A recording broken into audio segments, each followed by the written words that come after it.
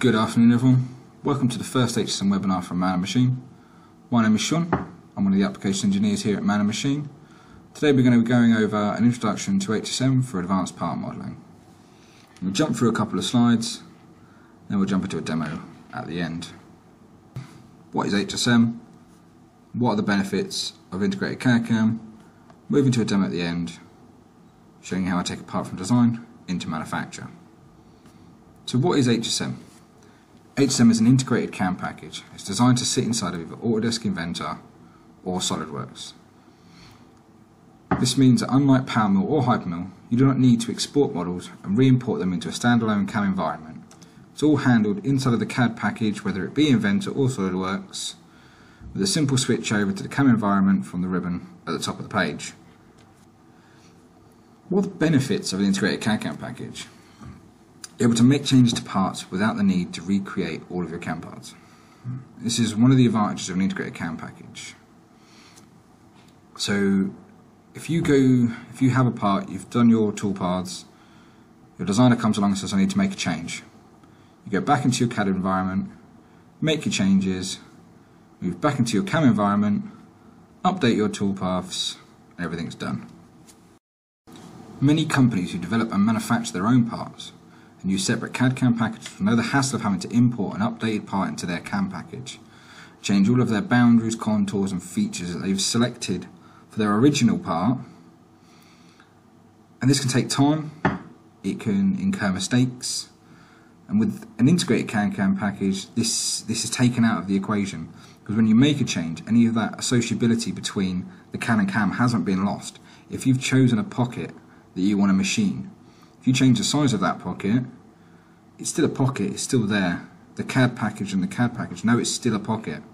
When you then regenerate your toolpaths, that associability has been kept, you don't have to select anything, it updates for you, changes the toolpath as needed. This moves me on to my next point, and it's great for being able to make customizable parts. So if you've got a company who's, say, making furniture, like a bench, and that customer is able to offer their customers the ability to change the length of that bench to any size that suits their needs. So let's say your original bench is 1 metre long and your customer needs a bench which is 1.5 metres long. You go into your model environment or your assembly, you make the necessary changes to the part, pull that back through into the CAM environment, update the paths, and all of the toolpaths you set up that you know are run, you know well, are all changed to updated to that part. And talking of changes then, let's move on to my last point, the ability to take parts from design to analysis through to manufacture. And this is something that Autodesk has implemented with their changes to their product design and manufacturing collection. You can now take a part from one package, just one collection.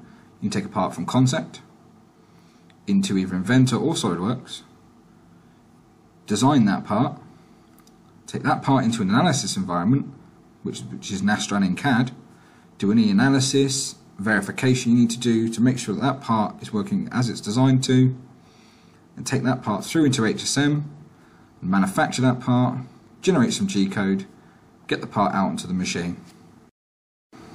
So with that all said and done, that's the PowerPoint over with for now. Let's move over to Inventor and take a part from design into manufacture. So here we are in Inventor. I've got a couple of sketches I drew earlier, just to save a bit of time. Let's design this part. So first off, I'll make sure I'm in my CAD environment. I'm going to do a revolve. So select revolve, I'm going to select this profile, and choose my axis, I'm going to revolve it around this axis, generate the first part of the part. Now I can see I need to make a cut through here. So let's extrude this cut, and select this, tell it we want to cut, and we'll go say 20mm deep, just to ensure that that is going all the way through the part, and we'll click OK. We can see we're going to need to make a hole as well. We'll extrude this one, same process, click OK. Now my designer's told me he wants 5 of these slots, equally spaced around the outside, and 3 grub screw points for fixing to another part. So instead of having to recreate all these drawings and these sketches, what we can do is we can pattern this around this cylinder. So I'm going to come up here, I'm going to select pattern, I'm going to select a circular pattern. I'm going to go along to the tree, and instead of having to click on everything and what I need, I can select it from the tree, or you can select it from here. So I'm going to select this pocket, I'm going to select the axis, and I'm going to tell it I want 5 placements, 360 degrees, I want the rotation to rotational instead of fixed. As you can see, I now have 5 placements. Click OK, and it's recut everything for me. Now let's take this hole and equally space it 3 times in the same fashion around the circumference of this diameter. So I'm going to take this feature, same rotary axis, this time I only want 3, and we'll click OK. So here's our part, we've designed it. Now let's take this into manufacture. So this is easy. As I said before, up in your ribbon, we have this cam tab. So you can click over this cam tab, and this brings us into our integrated cam environment. So the first thing we want to do is we want to set up this part. So we hover over this, and this tells us exactly what you want to do.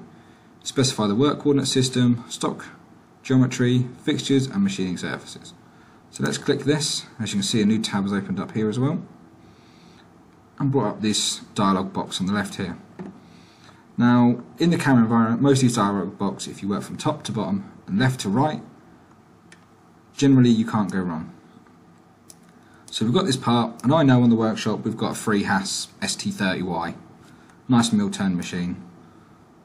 So let's make this a mill turn part. If you hover over this, you can see that you can do milling, turning or cutting. So in this instance, we're going to do turning and mill turn. Now I want to machine this from front side. I'm going to say that this has already been machined from the back. All we're having to do is machine the profile, this bore, the holes and the pockets. So we need to change our Z-axis first. So to change this, we simply click on a face. As you can see, our Z-axis has changed direction, the direction we need it in.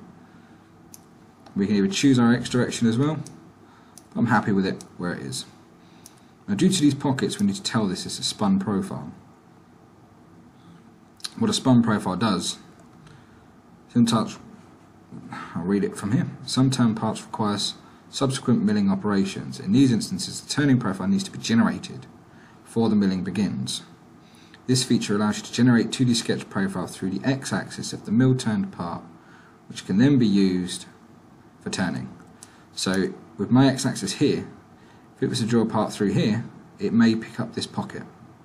We don't want it to do that, as when we do our profile across the top, it's going to dig in here, or it's not going to see it. What we want to do is tell it it's a spun profile, which allows us to make it the shape of the actual part. So we'll click spun profile, leave our tolerance as it is. Now we need to move into our stock, we tell it how big our stock is. So we have some choices. We can make it a box, make it a relative size box, we can make it a cylinder, a relative size cylinder, a tube, relative tube, or we can choose a solid. So if you're doing this from a casting or a previous operation and you've got an STL model of your previous operation, you can choose make it a solid. We're going to use a relative size tube. So by default, HSM is set to round up to nearest 10. And as you can see, even though I've told it only 1 mil stock, it's rounded up to the nearest 10. So if you've got a 96 mil model, you've allowed 1 mil on the diameter, that's only 97, so it's going to round up to the nearest 10, which is then 100. It's just going to add another 3 mil on. We don't want this to happen. We just know it's 1 mil on the top, on the radial. We want to add a couple of mil to the front to allow us to take some off the front. And we're going to be holding on some stock in the back. So let's say we've got a nice big bar inside of our chuck to hold on to. And we can move into our post-pro. So this is where we can name our programs, where we can add a comment to our programs, where we can change our work offsets, and if we have multiple offsets. In this case, we'll leave it as it is. So it's a common program name. It is 1001. So we'll click OK. This is our setup complete. We now have a setup here which shows our stock, and where our WCS is. So now we need to start adding some toolpaths to this model. So let's start off with some turning toolpaths. We'll add a face mill. So let's face this. So as you can see, it's now generated this stock. So now it sort of knows what you're trying to do. So let's go into our tool library. When you click tool, it opens up this dialog box, which has lots of sample libraries, your own personal libraries, tools that you may be using at the time, and tools for the document. So I'm going to use my sample library, scroll down, and as you can see there's this turning tools here. I'm going to select my turning tools. This then gives you standard options for some turning tools. So I'm going to use standard, right hand, quite short, even use a sharper one. Let's use a sharper one for today. We'll select this. It's probably best to use a sharp one because I need to get into this corner. So this is now doing a face mill up. Because it's a tube, it knows it doesn't need to go to the center point, and it needs to go to there. So without any further commands, I'm just going to click OK. As you can see, the toolpath has been generated. If I go to setup, we have this option up here to simulate. So I click my setup and I click simulate. This is going to move me into a simulation environment. So as you can see, I've got some stock. I can turn this on and off. I can turn my toolpath off, on and off. I can turn the whole toolpath on, before, after. I like to trail it so I can see what it's done once the tool's moved. So let's click play and see what it does. So there we go. It's skimmed the part top to bottom. Nice and easy. So let's say we've got a little bit more stock on it. It hasn't quite got rid of that first bit of stock. It's probably due to the pitch of this tool. So let's go back in and we can change this tool. So we'll go back in, we'll edit this tool. We've seen a problem straight away. We'll change the tool. So let's choose this nice standard one. Click OK. Let's look at the simulation for this one. As you can see, this is more suited for facing. It's now done what we wanted it to do.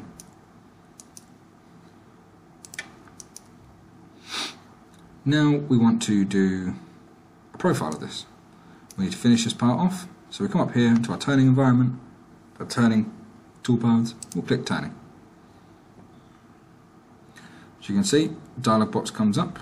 We work from top to bottom and left to right, going through our options and changing what we need to change. So first of all, we need to select our tool. So let's select this tool. We'll select this one instead. So let's select this tool. We want flood coolant on. We want it to go home at the beginning and the end of the toolpath. We want to profile the outside. So this means the outside of the part. If we wanted to profile the inside, so say a boring, we would tell it to go to an inside profile. This would allow us to bore the inside of this, say with a boring bar. It seems to be doing an outside profile. Let's choose profile. Without any other changes, we'll click OK. As you can see, this has generated a toolpath for us. So let's see what it does when we simulate it. Let's skim the front.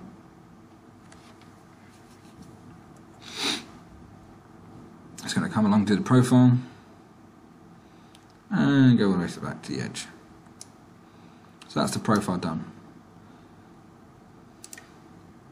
What I did notice is that this is over machining this front. We've already machined this front. We don't need to do this anymore. So let's edit this toolpath again. And if we go into our geometry, we can tell this to rest machine.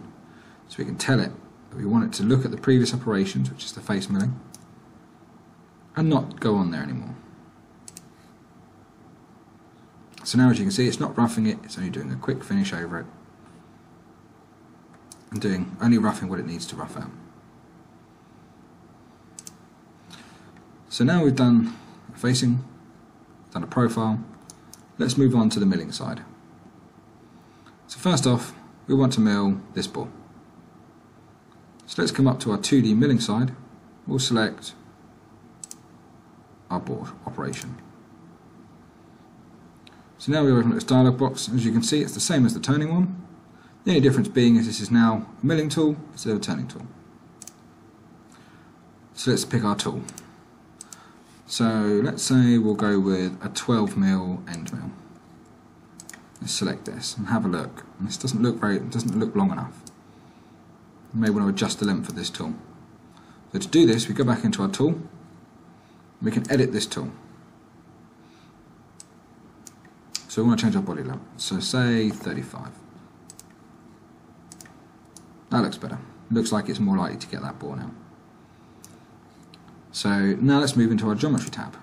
Now this is where we need to tell it what we want it to machine. So now we just click on our pocket, our bore, and we can now see it's selected that bore. The problem is we can't really see whether it's going through or not. This is a bit of a problem. So up here on the ribbon, we can go to our view. We can change our visual style from shaded with edges to a wireframe. So now we've got a clear picture as to where that bore is stopping.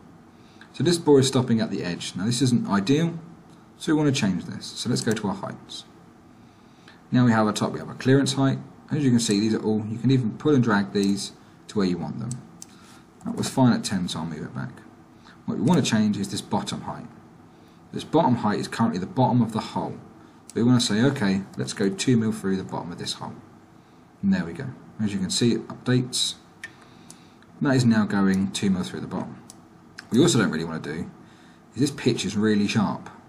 So let's go over into our passes and have a look at our pitch. It's a 1mm pitch. We know that we've got 1mm on the side, but using a big 12mm cutter, we can easily do 2.5mm cuts. So let's change it to that, and we'll click OK. Now let's move back over, and we'll simulate this, and have a look at how it's doing now. So first of all, it's going to rough, it's going to face, it's going to do our profile, select our boring tool, or our milling tool. It's going to come in, it's going to bore that pocket for us. Let's skip to the end of that. So as you can see, that's bored through. In the simulation we also have this show part comparison. When we click on this, it shows us the part, and the blue is the stock. So as you can see, our part is now being machined out, and all the part is finished, other than the part where it's blue. So we now know we need to do these pockets and these holes.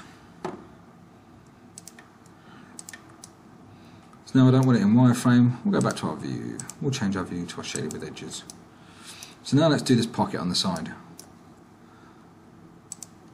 Let's go back into our environment. We'll go 2D adaptive this time.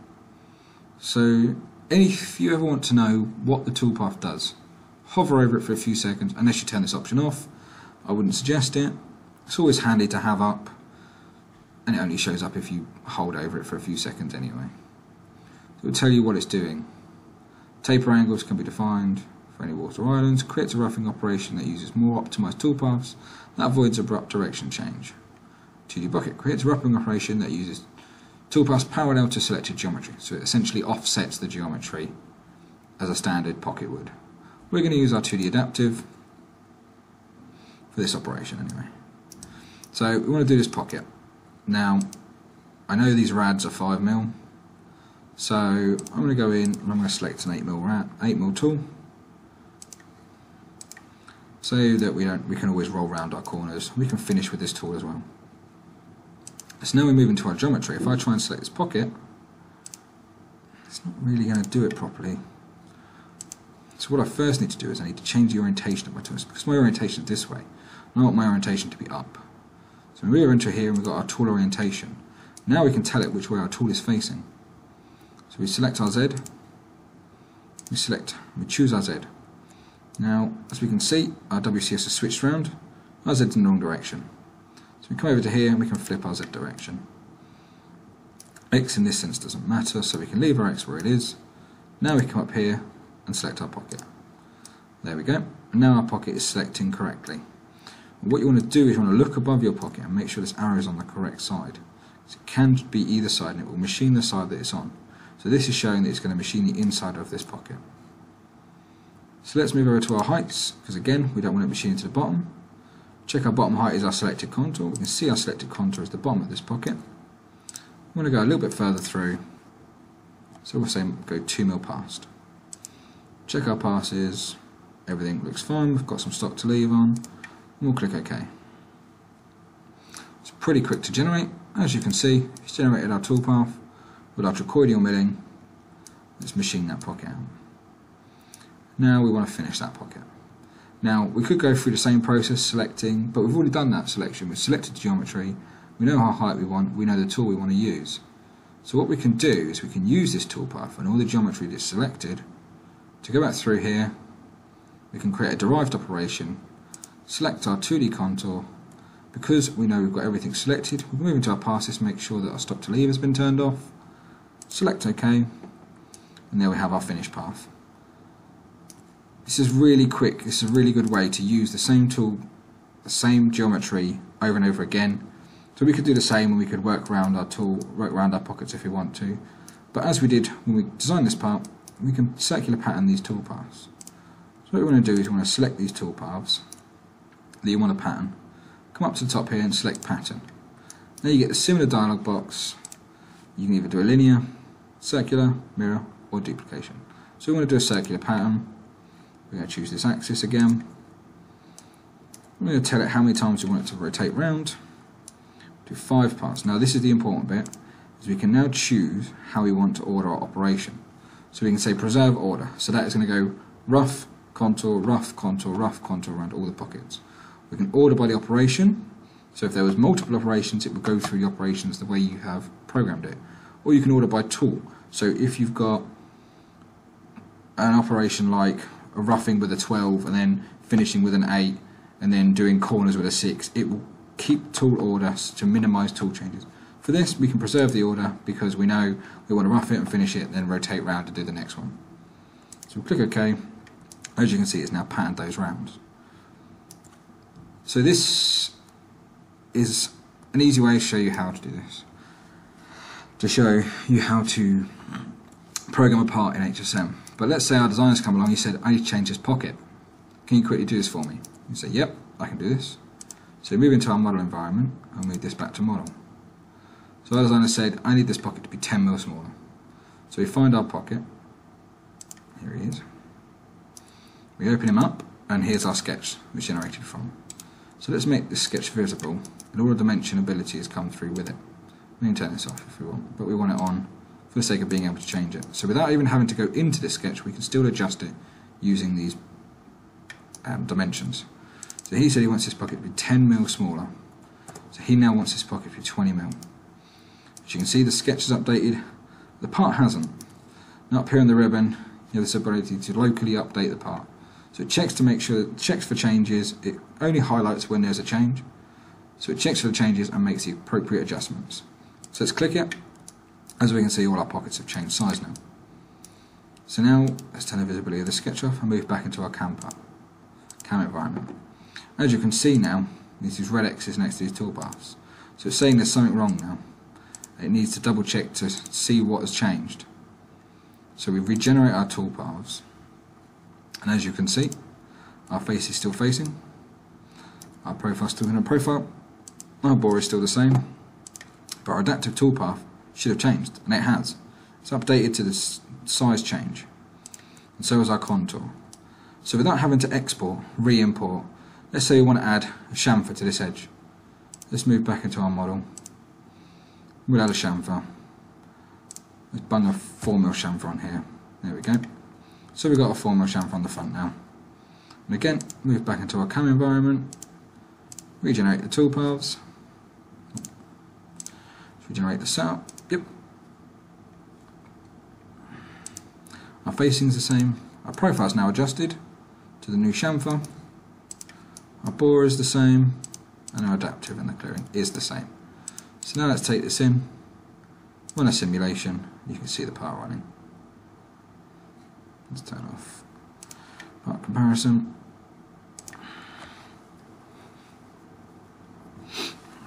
As you can see, it's now our simulation's adjusted to the chamfer as well. So it's now seeing this chamfer. Let's get through the bore, and as you can see, we're now getting to this roughing on the side. Our tool orientation has changed. It's now going to rough out. We'll quickly skip this along, because I want to sit here in silence. And as you can see, it's now going to run that part all the way through to the end. We've machined our part other than our holes. So let's machine our holes quick. So we don't want the same pattern. I'm going to do it separately. So let's click drill. And it is a 6.8. So let's go for our tools. Go to our samples library. Don't know if there's 6.8. Here we go. Nice 6.8 drill. And again, we need to change our tool orientation. But instead of having to select a surface, we can just select this, and it's going to change our Z. We flip it round. So now we need to select our holes. Let's move into our height. Say we want to go through the bottom of the hole by 2 mil. It's a favourite of mine to go past. And we want it to do a deep drill with a 2 mil pack. Let's quickly simulate that. I have to turn our stock off. As you can see, it's drilling around. Again, we can pattern this around very quickly using the same thing we did before. We do a circular pattern around this axis. 3 holes this time. We'll select OK. As you can see, it's now done. So now let's post this out. So we've now got our job, we've faced it, we've profiled, we've bored it, we've done the pockets, we've done the drilling. So now we want to post this out to our machine. Let's go up here to post. Change this back to our generic posts. As you can see, with HSM, you get a library of posts. I think it's about 90 posts as standard. And on the CAM posts for Autodesk, you can get even more. So I said we've got a HAS ST30Y. So let's have a look, see if we've got a HAS ST30Y. Doesn't look like we do. It's helpful. Right then, so let's go and grab ourselves a post. So let's go to Autodesk, and we've got this CAM library, this post library. We'll search for HAS. So as you can see, this brings up all our posts. These posts, I would say, are as a HAS ST30. We can download this. They're all free. Let's show in the folder. Copy this to our desktop. We'll change the destination to our desktop. And we should have a post. It's not showing me the post. To our desktop. That's because it's searching for desktop.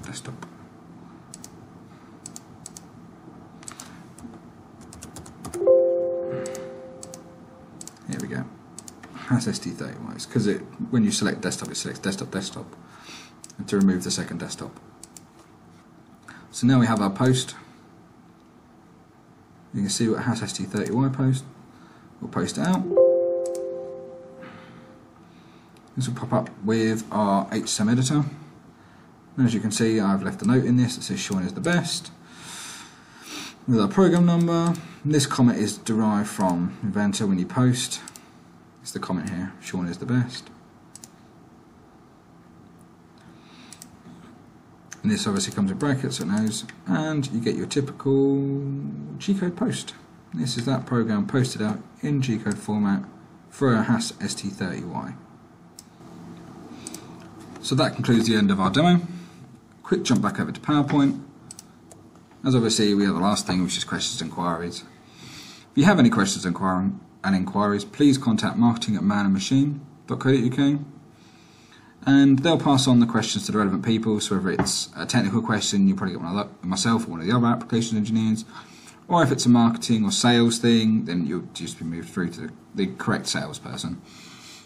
Other thing we do is at Man and Machine, we've got some services. We do training, so we're an authorised training centre, and all our trainers are Autodesk certified instructors. So we can train you in Inventor, HSM, and some of the other products in the collection like AutoCAD. And this can be done either on site or in-house, depending on which training you require. So as a Autodesk Platinum partner, we're one of the only resellers who do post development, which means we can take a standard post and develop that post to run correctly with your machine. This is done in-house and on-site.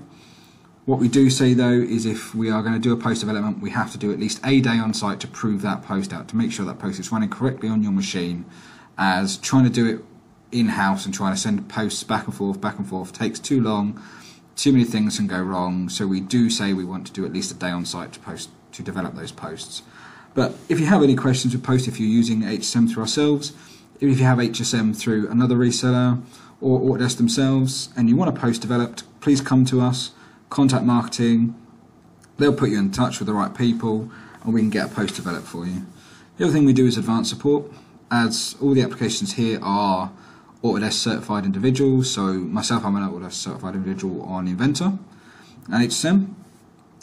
We have Chris who can do AutoCAD and other applications who do other products. So we can do advanced support. So if you're having trouble with your software, whether it be just I've re-downloaded the latest product, so you've upgraded from 17 to 18 and you can't quite get your license to work, we can log in, we can do remote access, we can sort your product. Or even if you just have a how-to question, I can't get this chamfer to go on this part, what's wrong with it? Is it just something I'm doing wrong, or is it the software, is it a glitch? We can log in, we can have a look, we can let you know, it'll put you through to the right person and that person can come and help you out. We can get you up and running again as quickly as we possibly can. We also have a 2-hour SLA on that, so we're guaranteed to get back to you within 2 hours of you sending us a support request. Other than that, I'd just like to say thank you for joining us today, and I hope you have a good evening.